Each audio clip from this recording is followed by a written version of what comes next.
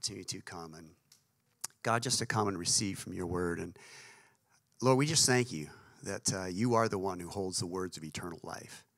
And so, Lord, we just come. We just want our ears, we want our hearts, God, to be open to, God, what you're saying, what you're speaking to us this morning.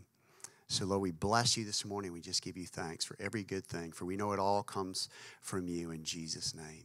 Amen. Amen. Well, as you know, Pastor Travis has been ministering on the mending of the nets, the casting of the nets, and about the curious who come to sit at the table. They're all about coming for the meal, and about the connected and the committed and the catalyst. Oh, I'm glad I hesitated because some of you jumped in there, so that's good to know you're listening. I just felt this morning to minister on getting in the boat and getting out of the boat. And we're going to turn to Matthew chapter 14 here, and I think Brian's going to bring that up on the screen for us. There we are.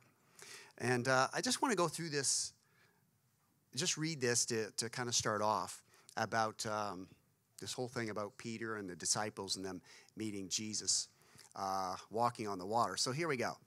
Immediately, Jesus made his disciples get into the boat and go before him to the other side, while he sent the multitudes away.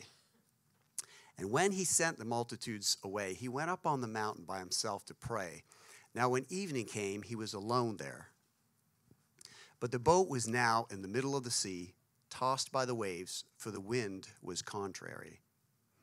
Now in the fourth watch of the night, Jesus went to them, walking on the sea. And when the disciples saw him walking on the sea, they were troubled, saying, "It is a ghost," and they cried out for fear.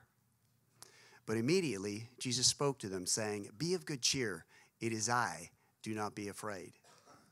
And Peter answered him and said, "Lord, if it is you, command me to come to you on the water." Interesting. So he said, "Come." And when Peter had come down of the boat, he walked on the water to go to Jesus.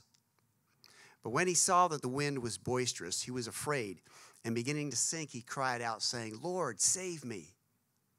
And immediately Jesus stretched out his hand, he caught him, and said to him, "O you of little faith, why did you doubt?" And when they got into the boat, the wind ceased. Then those who were in the boat came, and they worshipped him, saying, "Truly, you are the Son of God." And when they had crossed over, they came to the land of Gennesaret. So we see this scripture verse here about Jesus meeting the disciples. He goes out walking to them on the water in Matthew chapter 14.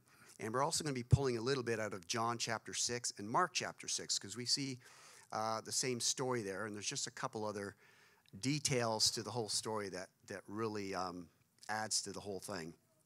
You know, we start out here, and I'm going to actually jump now to Mark chapter 6. And maybe Brian's got that too. Mark chapter 6, where we see this. And in verse 45, it says, immediately. So what happened here is just before this, we've had the feeding of the 5,000. So the disciples have seen incredible miracle unfold before them. All the people have seen this incredible miracle that Jesus does by feeding 5,000 people with only 5 loaves and 2 fish. I was trying to remember this 5 loaves or 2 fish. But so they've seen this great miracle. And then it says immediately he, Jesus, made them the disciples to get into the boat and go before them to the other side, to Bethsaida, where he sent the multitude away. So why are they in the boat? They're in the boat because Jesus made them get in the boat. And in fact, the original language there says that he strongly urged them. So there was a strong urging, to get in the boat, to head to the other side. Now, how many of you know, am I sounding dry already? How many of you know when you set out to do something, there's a lot of stuff that often happens in between, right? Amen. So you're with me on that. And that's so true. It's like God puts something in your heart, and you say, God, okay, I'm going to go in this direction. This is where you've directed me to go. And then all this stuff starts happening. Amen. But they're in the boat because Jesus told them to get in the boat. And as you know, as this story unfolds, somebody gets out of the boat. And one thing we have to realize is that when the Lord speaks something to us, that we don't get stuck on one thing.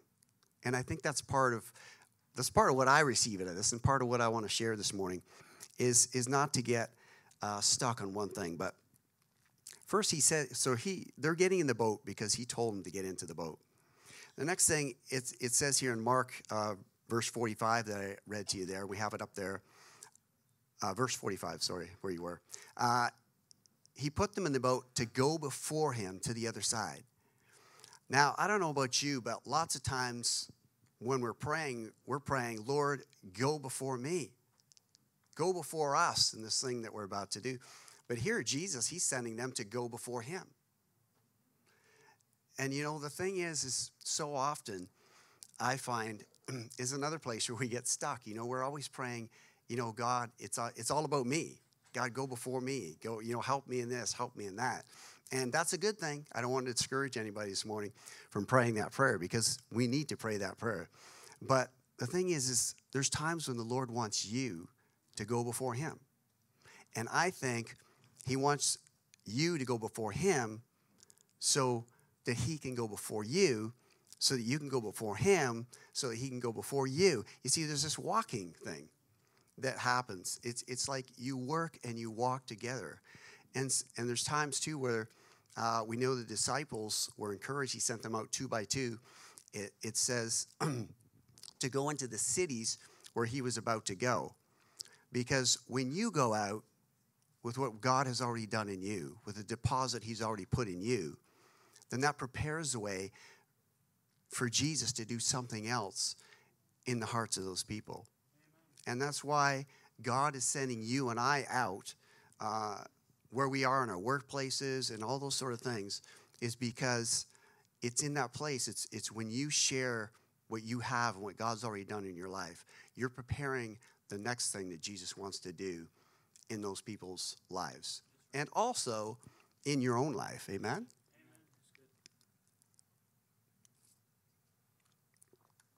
Okay.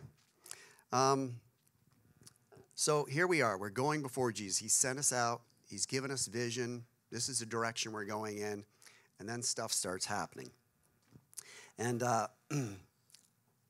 so he goes to the mountain to pray. And the disciples, they go out and start rowing. And in John chapter 6, we find there, it says, now when evening had come, his disciples went down to the sea. And it was already dark, it says, when they started out. And, yeah, you can keep going. Sorry, Brian. It was already dark, and Jesus has not yet come to them. And then the sea arose because there was a great wind blowing. And they rowed about 3 or 4 miles. Okay, and in the original it says 25 to 30 stadia. So these guys, they've worked pretty hard here.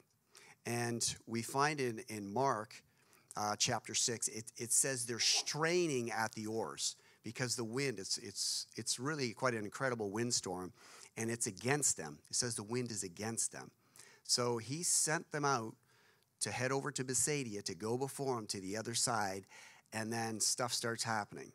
And I'm sure a lot of you here can identify with that reality, that when God calls us, and as Pastor Travis has been encouraging us to go about, mending nets and casting nets and going out to be witnesses and to touch other people's lives. And as we work together here as a family, as a church, to try and touch our city for God, this stuff happens. It happens within amongst us, and it happens out there as you're trying to, touch and reach people in their lives. And so these guys are straining at the oars, and they're out about 3 or 4 miles. They're pretty much in the middle, when I looked at a map, in the middle of the Sea of Galilee. And I'm sure they're working up a pretty good sweat here, although they've got a nice breeze blowing, so that's probably helping them out a lot. But nonetheless, they're moving along. And so then we find that Jesus comes to them walking on the water.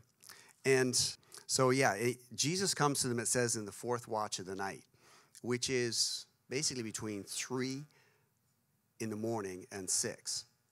So, these guys have put in a good amount of time out there rowing away, fighting this wind, trying to get to the other side. And it said the disciples saw Jesus walking on the water. He comes to them walking on the water. And it says in Mark, it said, and he would have passed them by. He would have passed them by. And it's kind of an interesting phrase, but I really, as I look at it, I think what it means is not that Jesus didn't want to be seen, because if he didn't want them to see him, then he would have stayed further away in his walk, right? I mean, the Sea of Galilee was about, I'm guessing it was around 10 miles or more long, and I think it was about 6, 7, 8 miles wide. So he could have taken a path that was far from them.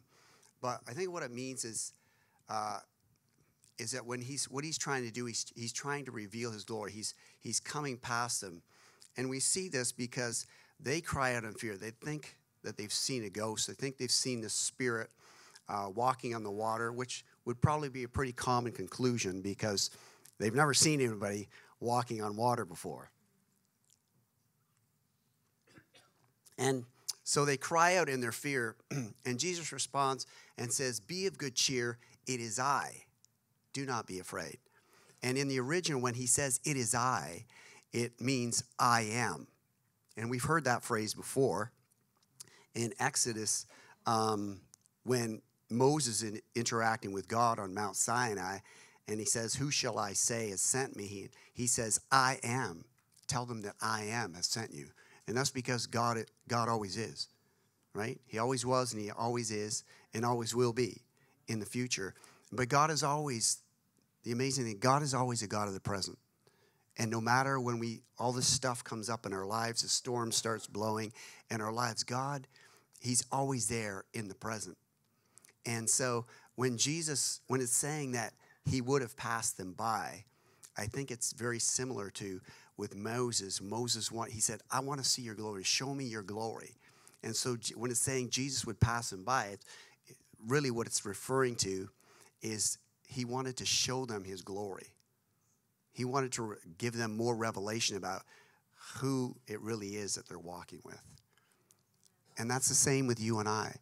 God wants continually to unfold to you and me that revelation of who he is, of how amazing he is. And so, we see that declaration. He says, "I am. Don't be afraid." And so then Peter responds, and he says, "Lord, if it's you, command me to come to you on the water." Now, so he gets down out of the boat, and it says he starts walking to Jesus on the water. And then he starts to sink. And I hear a lot of people, even whether it's on radio or wherever, talking about this story. And, it's great to pick out people's mistakes. We learn from each other's mistakes, right? And I hope you learn from my mistakes, and I hope we learn from each other's mistakes. But the thing is let's not just focus on the mistakes. And this is one of my pet peeves, is when people are sharing this story on radio or wherever, or they're giving a sermon, and they're all saying, "Look at Peter, he sunk." But yeah, he got out of the boat. I mean, give the guy a break, right? He was the only guy who got out of the boat.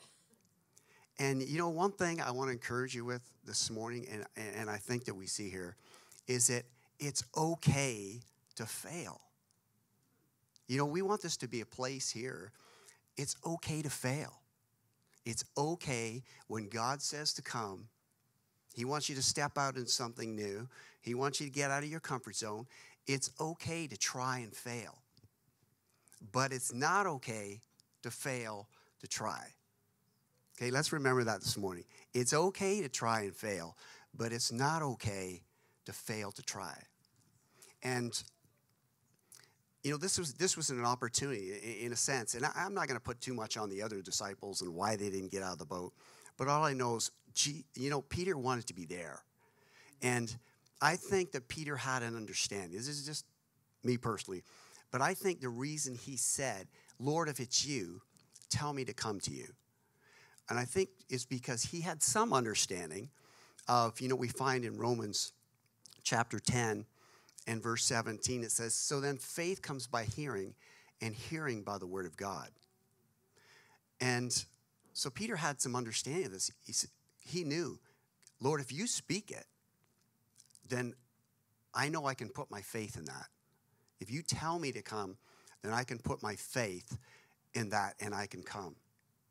And the same for you and me.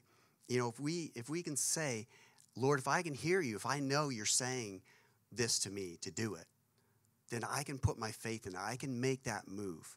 I can come. Again in, what was the other one there I gave you? Brian, Mark, was it 6 or John 6? Sorry, John 6, yeah. It said, from that time, many of his disciples went back and walked with him no more. And then Jesus said to the 12, do you also want to go away?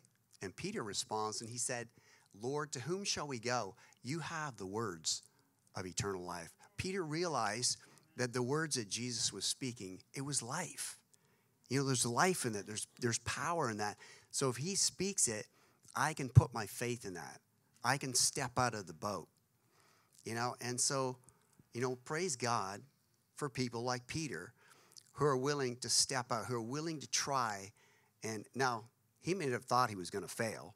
And oftentimes we can set out to do something and we don't think there's going to be failure. But, I think I've learned a few things in my course, in my journey in life.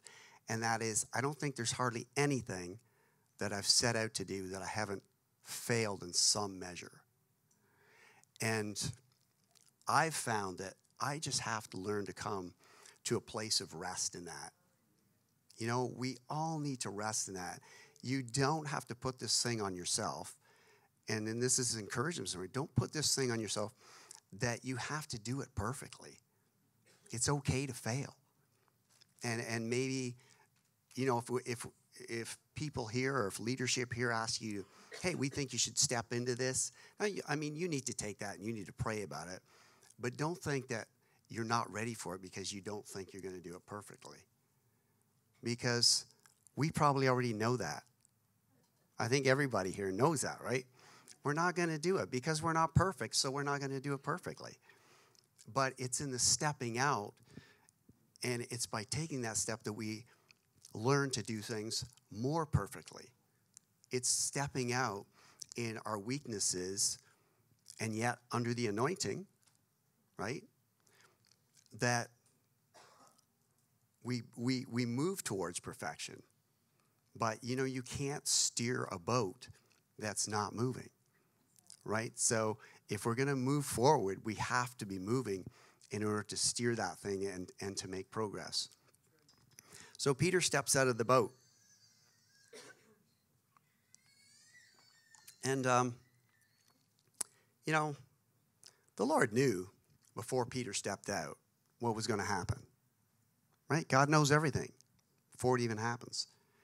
And he could have said, look, Peter, this isn't your time. Just stay in the boat. Let's wait till there's a calmer day when you can step out of the boat. We all want that, don't we? We all want the calm day. We all want, everything to be just so before we step out into something. But the more I walk with the Lord, the more I learn that it's usually when it really brings you out of your comfort zone that it's like it's the right time to do it. It's like it's that step, because all of a sudden you realize it's just not something I'm going to do in my own strength. God, I need you here. I need you. God, help me here to do this. And so it's just awesome that Jesus takes this opportunity. He says to him, come. And Peter, thank God for people like Peter that step out in this. And so, when you are being called to come, then take that opportunity Because, I don't know. I don't know if Peter had any other, the scripture doesn't tell us if Peter had any other opportunities to walk on water. And, Leonard Ravenhill once said something, and it always stuck with me. He said, the opportunity of a lifetime must be seized in the lifetime of the opportunity. See, opportunities only last so long. And so you have to take hold of them when that opportunity arises. And so when God's encouraging us to step out into something, He's calling us, as Pastor Travis has been saying, to be a part of mending the nets, casting the nets. There's an opportunity for all of us to be a part of that. And if we don't take that opportunity, then we're shortchanging ourselves. It's just not other people, but we shortchange what God would do in us and the growth and the strength that He would bring to us in the midst of that. So it's okay. It's okay to try and fail. Don't be afraid, to step out. Don't be afraid to step out beyond your comfort zone. The other thing, too, is, you might kind of wonder, I kind of wonder, this scenario is going on, the other 11 disciples, they're in the boat, and they're plugging away at straining because the wind is contrary.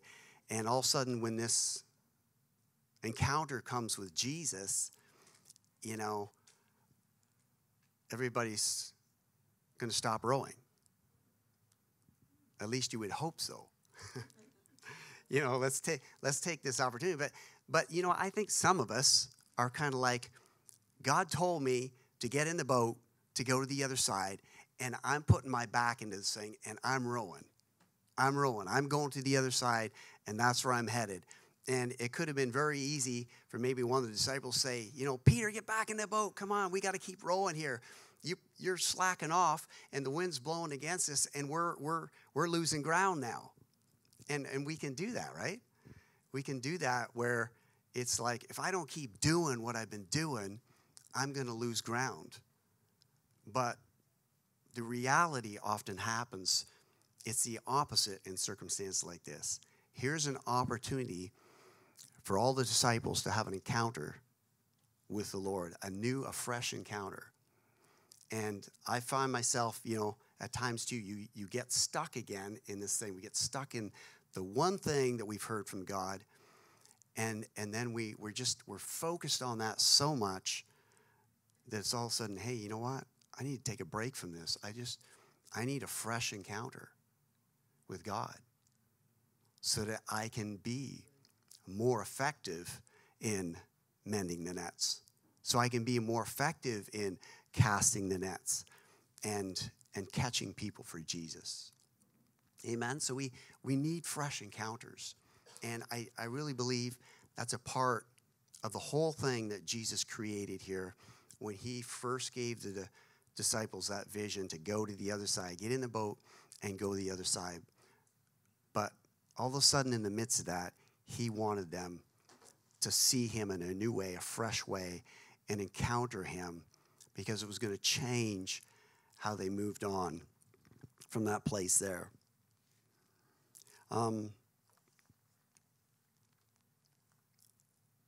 I think there's three things. The beautiful thing here about Peter's failure, I think there's three things that happen to me. One, the first thing that we see is he tries. He gets out and he tries. The second thing is he has a measure of success. I mean, the scripture specifically says he walked on the water to go to Jesus. But then it says he saw that the waves were boisterous and he began to sink. He took his eyes off Jesus, right? And that's the truth. We've all heard that before, right? We got to keep our eyes on Jesus, because when we get our eyes onto the circumstances around us and all the troubles that started coming up, that's when we start to sink. But Peter, he tries and he has a measure of success. And then now he knows, the third thing is he knows what he has to work on. Because Jesus catches him, pulls him up, Now Jesus is not only carrying his own weight on the water, he's carrying somebody else's, lifting him up, and they walk back to the boat together. But now Peter needs, and Jesus said to him, "Oh, you of little faith, why did you doubt?" Now, some of us might say, Jesus, give the guy a break. I mean, he was willing to get out. Why are you giving him a hard time? Why are you being so hard on him? Saying, you of little faith, like he walked on the water more than all the rest of the disciples. But, we can be sure of this, is that when God's speaking, when God's working, he's always doing it in love. He never does it in a wrong spirit. And, Jesus is love in motion. And that's been, honestly, my own experience as I've walked in life and made my own share of failures, is that he is love in motion. So when he says to Peter, "Oh, you of little faith," he's saying to Peter what he needs to hear in that moment. He's saying what Peter needs to hear. Why did you doubt? Why did you take your eyes off of me? And if Peter hadn't have heard that, if he hadn't have got out of the boat, went through that whole experience and heard that, then I'm certain that it would have shortchanged his growth and his walk in the Lord. Because that's where Peter was at. Maybe he was the only one willing to get out of the boat. Maybe he was a little bit further ahead in terms of, I don't know, but just painting the scenario here. But that's what he needed to hear. If he was going to go on more than the other disciples, then that's what he needed to hear as a result of seeing his failure. That, okay, he had this much success. Now if I'm going to go on from here, this is what I have to do. I got to work on my faith. I got to bump my faith up. And when somebody says something to you that hurts you, and I love in Proverbs chapter 27 and verse 6. Brian's got that. Faithful are the wounds of a friend. Faithful are the wounds of a friend. When somebody says something to you that hurts you, it doesn't always mean that they shouldn't have said it. And it took me a while to learn that, but sometimes people say things to us, and it hurts. But you need to step back and you need to say, okay, did that hurt me because, they said it in a wrong spirit, in a wrong way? Or did it hurt me because that's where I'm at and I need to make a change in that area? And that's what's happening here, I really believe, with Jesus and Peter, is Jesus is saying something. It seems like a stern word, but he's saying something to him that he needs to hear. And sometimes people say stuff to us that we need to hear in that moment. And maybe they don't always do it perfectly, but if it's an area where we need to make a change, then let's receive that. Let's learn to receive it. Let's not stop and think, well, that hurt me, which therefore means they shouldn't have said it. No. They said it because, and especially if it comes from somebody that cares about you. And Peter knew that Jesus cared about him. So, faithful are the wounds of a friend. Amen?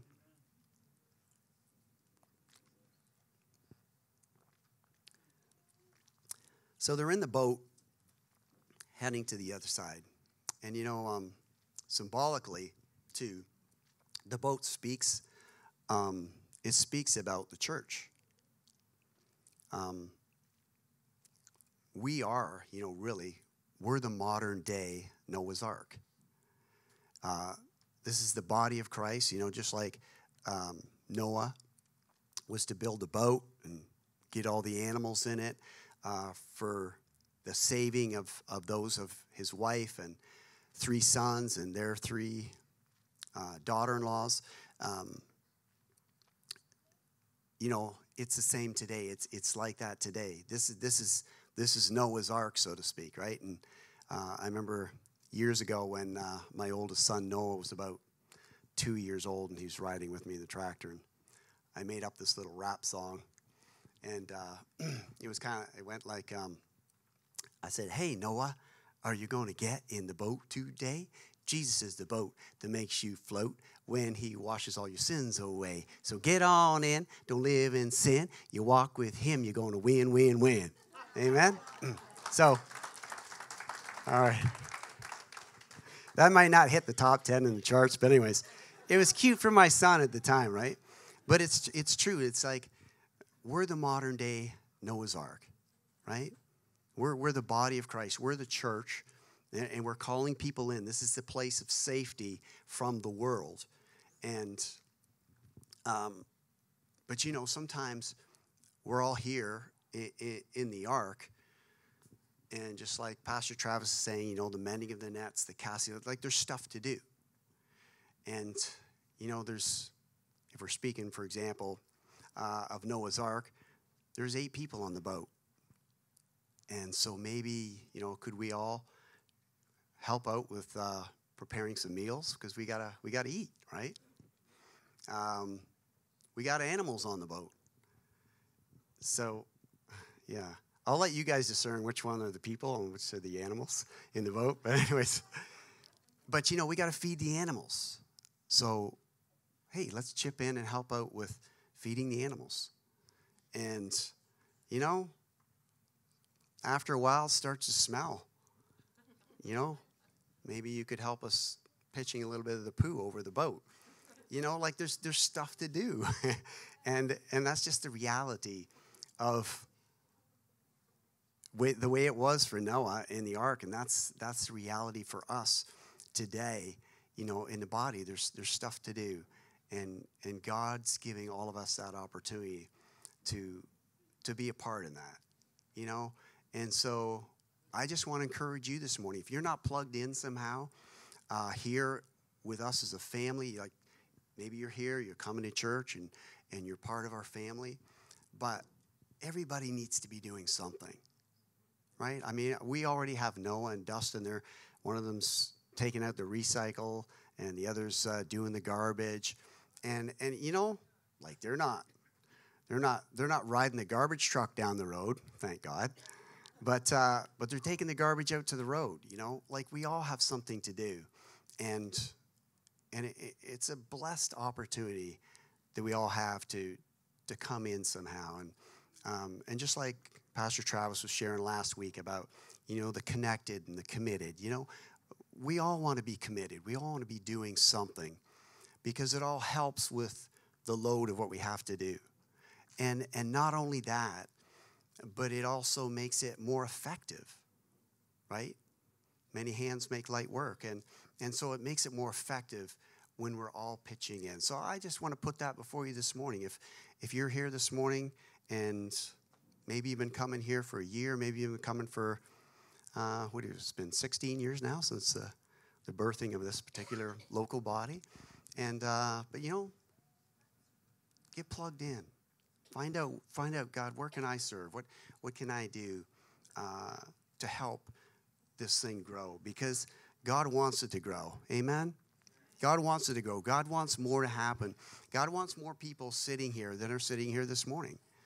God, like I believe that, and I'm not sold on mega churches, but it's not that. But it's just there's people out there who need the Lord, and when they come in, it's not just about them getting saved either. It's about them, you know, being trained up. It's about them learning how to grow. It's about them learning how to overcome things in their own lives too. Amen. And so that all takes people. It all takes time. There's no way that just a few people can do that. And so it's an opportunity that we all have to work together. And you know, just coming back to Noah's Ark scenario again too. It's like, and as we work together, sometimes there's some wrestle and some of that too. You know, and again, that's part of the opportunity for us to all grow together. And it's been sweet. I've just found that as much as the wrestles that have happened in just my small experience too in church leadership, not just here, but even the other church that I was part of before I attended here. But they've just been some of the things that have brought the greatest amount of growth, you know, in my life. And so, you know, it's as we learn to walk together and work together that that the effectiveness and the growth and the beauty of what God is doing in all of our lives together, you know, not just individually, but even together, that just becomes such a beautiful thing. So I just want to finish out with here. We know, so Peter gets back in the boat and with the rest of them. And it says that when they got into the boat, the wind ceased. And in John chapter 6, it says that, and immediately they were at the land where they were going. Sometimes when we take time out of straining at the oars and all that thing, to have a fresh encounter with the Lord, to always keep that fresh encounter, always keep our daily lives all about having an encounter with Jesus, walking with Jesus in the midst of what we're doing. Yes, he told us to do it, but he wants us to do it with him. And sometimes when you take that time, you think you're actually losing time, but it actually makes you more efficient in what you're doing. And I think we see that here too. It's like, they have this encounter with Jesus, and then, whoa, all of a sudden, he gets in the boat, and they're immediately at the place where they were going. Now, that's not to say you're all of a sudden all going to be transported in the Spirit somewhere. It did happen with Philip in the Scripture too, but at the same time, it just speaks to all of us. There's an efficiency that happens in our lives when we're doing these things with Jesus. And we also notice that, when they willingly received him into the boat, that this happened. So it's just this willing reception. And then it says in Matthew chapter 14, verse 33 there, then those who were with him in the boat came and worshiped him, saying, truly you are the Son of God. I believe that true vision has to come out of true worship. And, like Pastor Travis and I, we're just praying into, and Camilla and Anita and some of you that are involved in different ways, we're looking for vision. Hey, what's the next step? Where do we go from here? And if we're to go to there, how do we get to there? What's the strategy for getting there? And we pray into that. But one thing I've learned, and one thing we see here, is that true vision has to come out of true worship. If we're not walking in those fresh encounters with God, as we seek to move forward, as we seek to grow together, as we seek to expect great things from God, if we don't have fresh encounters, that results in this fresh worship, then it's not going to birth true vision. And so we want true vision. We want to be going where God wants us to go, but we want that to come out of, out of that true worship, and just having that fresh encounter with God, just recognizing just afresh in our daily lives that Jesus, truly, you are the Son of God. You got me to the place where I am. Sometimes we forget, right? We all started our journey somewhere in the Lord, and some of us, maybe we were in drugs, it was alcohol, maybe some of it were just caught up in lust. That was my testimony, a huge struggle there. But God brought me out of that. God brought us all out of something. And sometimes we just have to stop and just remember, wow, God, this is where you brought me from. This is what you've done for me, And so, yeah, just God bless you guys. Just thank you for being here this morning. Thank you that you took the time to just come and stay in the ark, And thank you for, the part that you guys play in helping get the meals ready and helping to feed the animals and to deal with some of the stuff. It's you made the good choice, and we want to keep going on in that. Amen. So I think I'll just finish with a word of prayer, and maybe we'll have the worship team come up, and if you guys could just sing that song again. No, the other song about the mountain. You're never going to let me down. But anyways, you know that one, Don. Don knows what I'm talking about. Amen. Well, why don't you just stand with me, and let's just commit our time to the Lord, and then we're going to have a little time of worship. Father, I just want to thank you this morning that it's okay with you. It's okay to try and fail. And Lord, this morning, we don't want to fail to try, but we just thank you that we can rest in you and that we can step out on things that we don't know. We can step out on things that we haven't done before, and we can grow. God, we can grow, even when we miss it sometimes, even when we fail. We just thank you that, Lord, your arms are so big and so strong to wrap around us and just to remind us again that you love us and that you're going to help us to get it right the next time. And even if we don't quite get it right, but we learn something and just move on. And Lord, we just bless you and we thank you for that this morning, Lord. Lord, we're just here right now, and we're just going to commit this time to you. We're going to just recognize that truly you are the Son of God and worship you.